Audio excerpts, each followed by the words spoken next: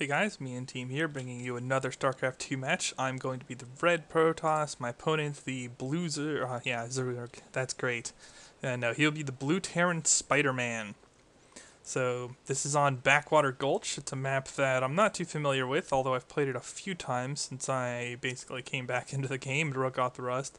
You got, a couple high yields in the middle with easy Zelnaga watch of it.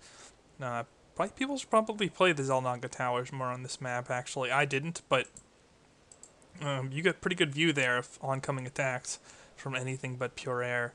Anyway, this guy was a random player, so I don't know that he's Terran right now. So I'm going to have to adapt based on my scouting. We'll see how that goes. Anyway, since I really don't know what I'm up against, I'm going to do a pretty standard 9 pylon 12 gateway opening. And that, that's just against pretty much anything but 6 pull. It's pretty strong, and even with 6 pull, if you have great micro, you can still probably win.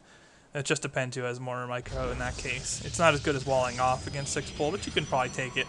And then if I get Zerg, I can always wall off here later with my future buildings, like maybe a pylon, a cybercore, something like that, or just another gateway, just to prevent run-bys later. Because run-bys really aren't a problem until they get speed. That's when they really start causing problems with it. Anyway, he's going to do a wall off. I guess he doesn't want to get proxy 2-gated or something. I'm not sure how much people still do that. It's been pretty well walled in recent times, so I don't know what's up with that. But anyway, I'm going to scout the wrong direction, see nothing, and head up here next, and then finally over here. So I really don't know what I'm up against. Building an additional pylon. I'm still chrono boosting probes. Might as well get some early unit advantage here, because he's going to have mules at 15, well, after he gets the orbital command at 15. But Protoss can use their chrono boosts to get probably more workers in the first couple minutes than any of the other races, even Zerg, because Zerg needs to use larva. And so until they get their expansion up, they really can't outproduce Protoss in terms of that. At least if they want to live. So definitely need the expansion there.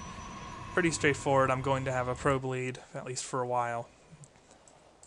What's the Terran doing here? Not a whole lot yet. He hasn't committed to anything. I'm going basically Cybercore, Gateway. This is a 4-gate build, so I'm going to build 4 gateways. Pretty straightforward stuff. One more gate I think should suffice before I start building additional pylons and whatever. I am getting my gas now too, just so I have some capability of building something other than Zealots in case I need it. Terrans, especially in the early goings, really tend to underestimate what Zealots can do to them. You saw one of my earlier videos where I got kited to hell by Marauders, which the Zealots are supposedly countering. Let me see if I can show that actually. Yeah, they counter Marauders. Well, that's true, but it isn't. If you get kited, it's true, but if you get kited, it's not true with the concussive shells. But any other time, Zealots don't take more than, they take like 9 damage from Marauders, and Marauders have slow attack speed. So if you're looking for sheer tanking units, then yes, absolutely. They will keep the Marauders off of your Stalkers pretty nicely, and that's a big help. SCV sneaks in here. I am building a Stalker. I went pretty fast towards my Stalkers this time, so nothing special there. He is expanding. I'm not sure I like this from a Terran this early on, but whatever. I'm a 1-base player, what can I say? Not really. I'll expand if I have to, but I really have a tendency to stay 1-base unless it's forced into a macro game. Like if I scout that they're going really hard into defenses, then I'll go ahead and expand into a macro game too. But otherwise, I just like to punish people when they expand. It's really a delicate balance, and it relies a lot on scouting and on the player capabilities. I had a match recently where I beat a Protoss with a 4-gate push when he expanded and had tons and tons of cannons just by out-microing him. I was like pulling Stalkers back, and maybe I'll cast it. I screwed up at first and lost like 2 or 3 Stalkers to the cannons, but then started just attacking so only one cannon could attack back at the same time, and just smacking his Stalkers around. Not pro-micro by any means, but certainly out-microed my opponent.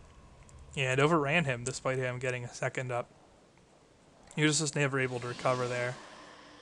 So what am I doing here? I am getting a detector here. What's this called? An observer. Brilliant.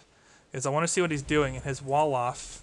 My probe came up here and got shot, so I knew it was Terran, but his wall off is preventing any scouting. I don't want to get screwed by Banshee harass.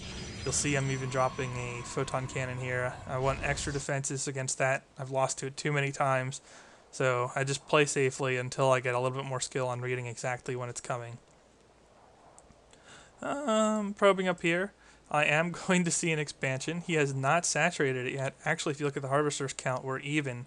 So he hasn't really had this expansion pay off yet. It's going to start to as he calls down mules finally. But for the time being, I'm ahead on supply, even with this, so I'm a bit ahead on army. And seeing the expansion, I expect him to be spending at least some of his money on workers and non-additional units. So this is a timing window I want to hit. That also usually avoids stuff like factory tech and whatnot until later. So really want to make sure I hit him hard right here if I'm going to stay on one base. Unfortunately, he does get the scan off. Did I get these already? No. So he's going to see me. But of course, I have an observer here, so I can see his exact composition as well. And right now I see Marine and Marauder. And what does that make me want to do? Zealots. Zealots are probably an underestimated early game unit in that they tank very, very well. I think people overbuild Stalkers against Terran and Zerg when there aren't a lot of roaches, or I'm not really sure what's so great about Stalkers against Terran unless you need to hit air, or maybe you get blank and beat tanks that way or something. But against Marines and Marauders, they're good for avoiding getting kited by the Marauders. They do bonus damage to Marauders, just as Marauders do bonus damage to them. But they're not particularly good against Marines or Marauders. They're just kind of, like, you need some in your army composition just so you can do some damage. You don't get kited forever. But they're not that great. So when I see a lot of Marine and Marauder play, or expansion, or I'm trying to push an expansion, it just makes more sense to go with more Zealots. And yeah, here I'm like, I don't want to be detected by this crap, so I stay down here. I'm actually going to attack down this way. It's a little bit wider, so my Zealots can do a little bit more. Just try to get the Zealots in front, please. I do manage to do that. And alright, you look at the units here. I really caught him with his pants down. He basically SEV'd up while I built a lot of Zealots. So 12 Zealots, 6 Stalkers, 3 Sentries, and Sentries can be pretty nice. With this few units, force field isn't as big a deal. The more Marines and Marauders there are, the bigger the ball clump, the more you want a force field to split their army in half. But when it's this small, I have a different use, and that's Guardian Shield. You take a lot less damage when you're in the Guardian Shield, so it's just a matter of micro to stay in it. Unfortunately, I'm not doing that so well here. I do supply lock him right now, and yeah, just keep that Guardian Shield up, keep the keep the Zealots pumping because they're going to die. And yeah, I actually picked off a tank there because I caught him on his ramp. And that's his fault for expanding and getting caught on his ramp. And yeah, he's stimming, which is strong. But the Guardian Shield is reducing the damage from that.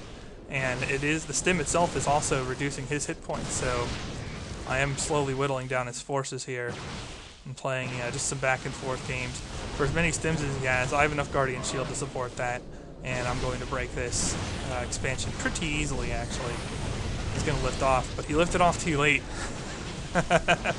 Way too late, and this thing's going to go down. So painful, painful. And I'm actually ahead of him on harvesters again, only because I killed all his. But the supply locking is nice, too. And now I'm going to push up the ramp. I'm not sure what these Zealots are doing. It would have been much better to lead with them, not taking bonus damage from the Marauders that way. And that does occur to me, so I pull down the ramp. Low APM! Lol, lol, lol. Although, actually, I have quite a bit right now. Because the game is forcing me to do it. He pulls another tank. I'm not sure why he didn't siege it. Hang on. Why didn't he siege it? He doesn't have siege tech yet because I hit him too soon. That's why he didn't siege his tank. Okay, makes sense. And he just doesn't have enough here. After I bust through the supply depots, he's going to pull some more workers off the line to try and fight me.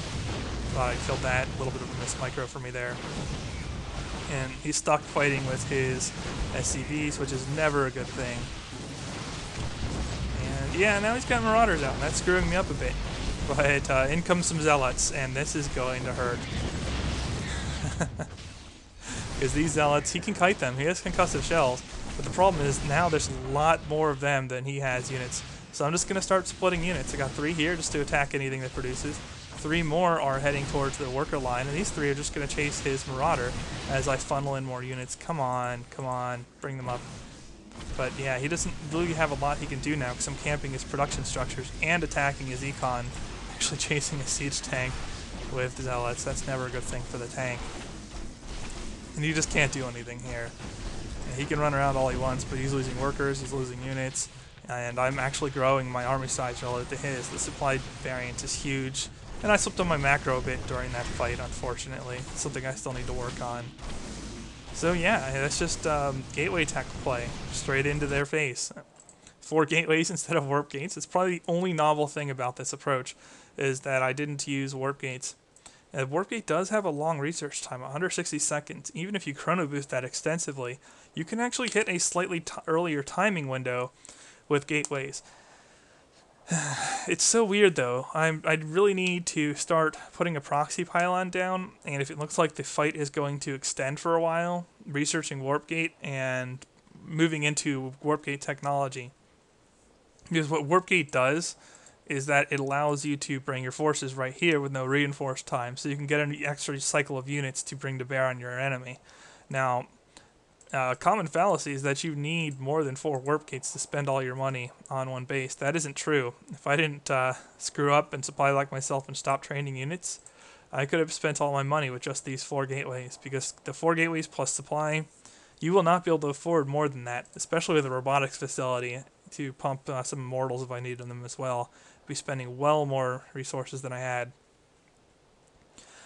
But even so, the timing of switching from gateway to warp gate, I don't think that's as obvious post-patch as it was before. And making a case for it in games like this, where you could push a little bit earlier than people are expecting with standard gateway tech. So we'll see. We'll see as I get to play against better opponents, and we'll see in terms of how the professional scene adapts to it as well. Until then, thumbs up if you like this one, and I'll see you in the next video. The TheMeInTeam is signing off.